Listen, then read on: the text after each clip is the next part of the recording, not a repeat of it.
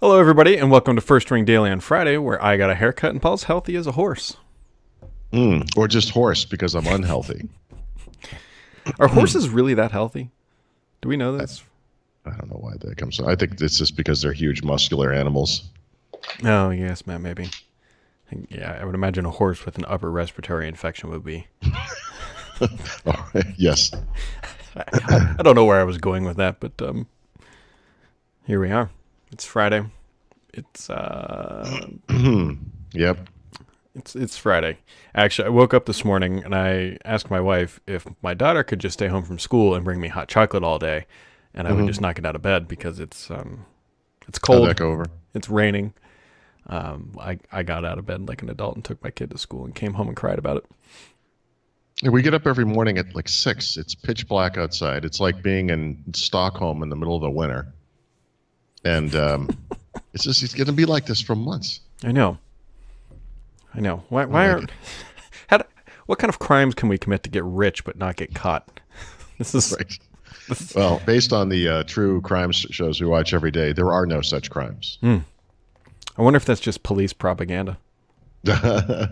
Well, I'll just say this. Don't ever kill anybody, Brad, because you will leave evidence. always soulful advice from the Throd family household. Don't kill anyone. If you do kill someone, yeah, I'll probably help you bury the body. But, you're still probably going to go down. Moving on to less murderous topics. Yeah. Google reported their earnings yesterday, which were pretty good. But I think your tweet, it pains me to say this, got it pretty accurate. Roughly 86% of their revenue comes from advertising, and that's mostly what you need to know about that. I look for this every time they announce it. I go to their earnings form. I go down and look for advertising. I look over the amount. I compare it to the total revenues. I do the math. 86%. So it's actually gone down a little bit. It used to be north of 90.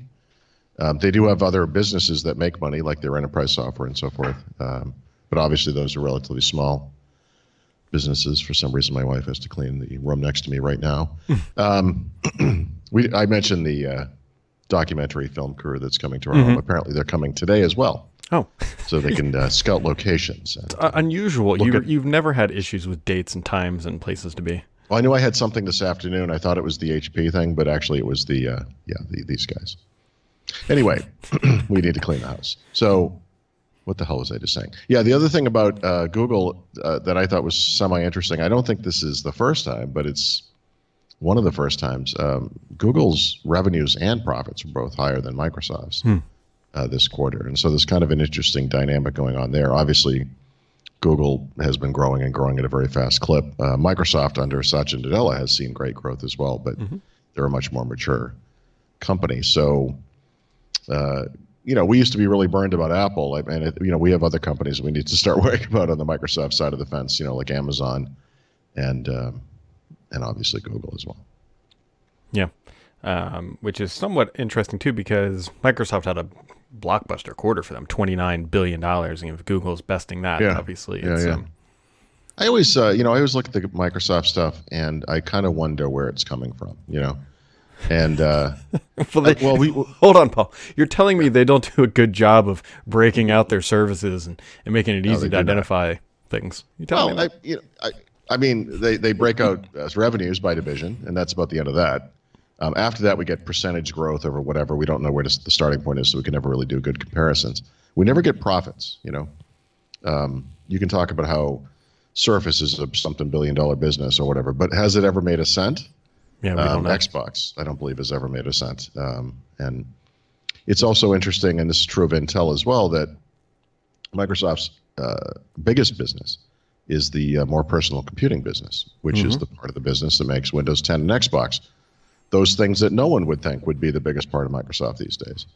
On the Intel side, what I'm talking about are chips for PCs, and here these products are they're the kings of a dying business, and they're still generating more in revenues than the rest of the company, not combined, but than any other part of the company. Yeah, it's a lot of money. It's a lot of money flowing around. It's interesting. I was going to say you're interesting, but I think we've had enough compliments for this episode to serve us as serve a lifetime, something like that.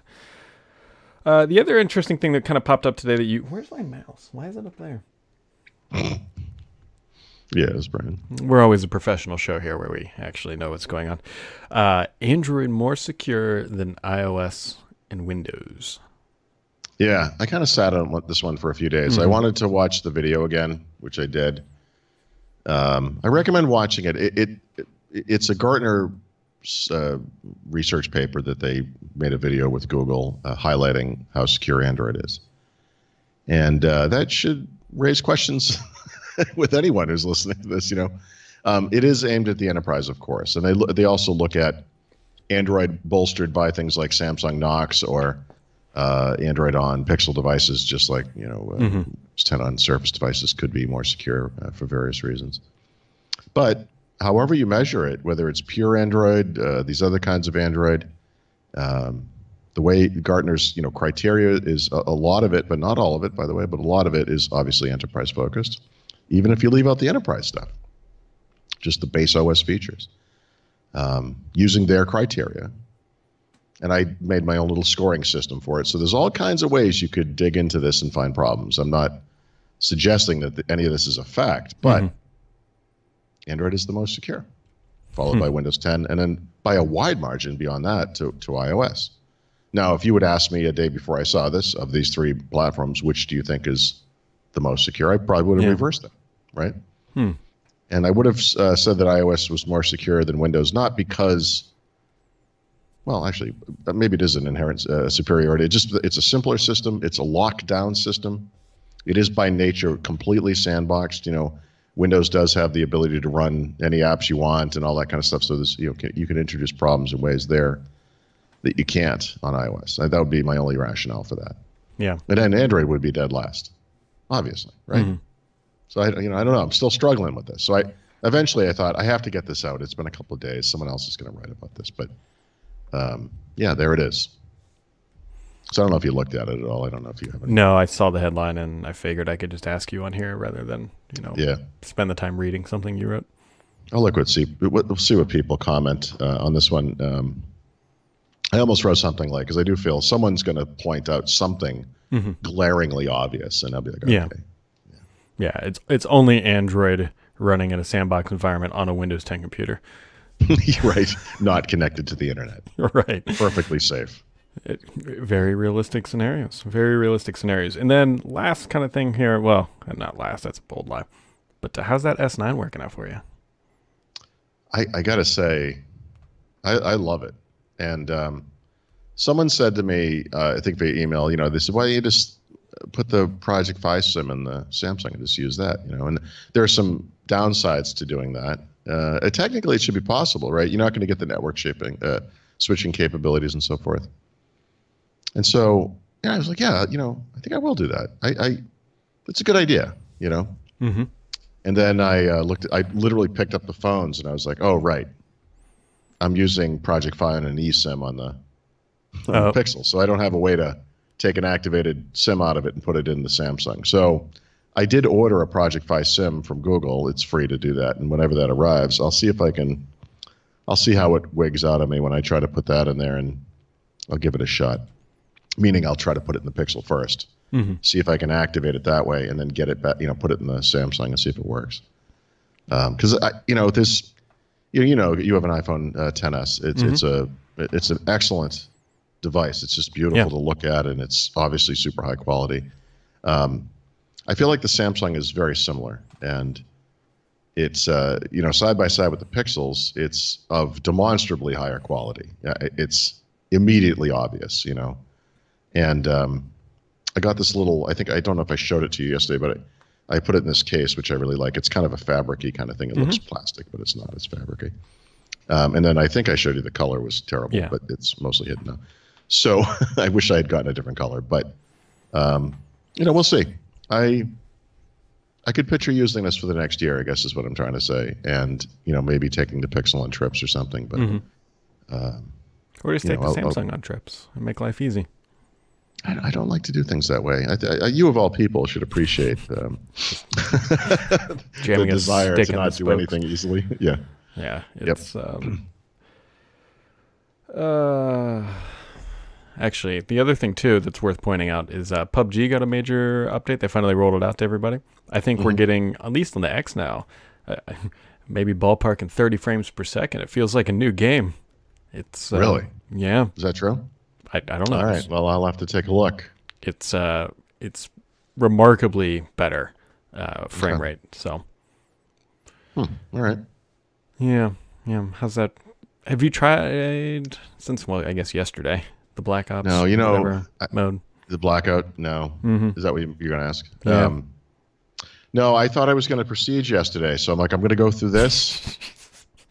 So you got to remember, everything's different, right? And by different, I mean different from the last game. There are similarities between all the Call of Duty games, and then of course, when you go from Black Ops to Black Ops, there are more similarities there. But I haven't played a Black Ops game in a couple of years, and so you have to kind of get back into the gist of the system they have. So the way Black Ops does things is you have a certain number of points you can allot to the loadouts you have. So there's a gun, a secondary gun, there's attachments for the guns, there's perks, and you can, if you want to have no attachments and lots of perks, you can do that. You can kind of mix it up. So I've been kind of playing around with this stuff, and I talked about cheap kills. I don't have any good ways to do cheap kills, although as it turns out, there are some classes that have some cheap kill-like capabilities. So I've been just kind of playing around with it. So anyway, the point of all this is no, but the every device in front of me just vibrated in some way. Yep, there goes the other one. And so, and it's important too because a new album is available on Google Photos. Anywho, I thought level 50 was going to be the prestige point, and so I was like, I'll prestige and then I'll play around with other stuff. And then I hit 50 and nothing happened, and I looked at it again and it's like 55. So I don't know, maybe today. And then I'm actually going to be curious. Have you got any update on when you get your iPhone? No, I don't get it anytime soon because, if you pre-ordered it like right away, you would get it today, right? Yeah. I think today's the day it launched. The last time I checked, it was like early November, which could be a week from today, but it could also be the following Monday or Tuesday. Yeah. You know what I mean? Because I didn't really think to. I don't know if I ever explained this, but when you went to do to look at the pricing before you could pre-order it, they only had the carrier deals. They didn't have the unlocked version, like they did with the 10S and the 10S Max. And so I sort of thought, well, they used to do this way. Maybe I have to wait until later to do that. So this says arrives November 2 to November 6. November 2 is next Friday. November 6 is next Tuesday. So, yeah, it's going to be a little while. It's not too bad, though. Yeah, it's all right. I've got plenty of stuff to screw around with anyway. But anyway, if I didn't mention this before, and it's too late to help anyone now, but I'll just mention this. As it turns out, if you order the T-Mobile version, it is unlocked, and it works with all of the carriers. So that's actually the unlocked one. So you can, like, if you go to apple.com and say, I'm going to buy a new iPhone XR, and I want an AT&T phone or a Verizon phone, you actually have to go through their system with your phone number and register it. And if you don't have an account, you have to create a new account. Like, you can't just get the phone.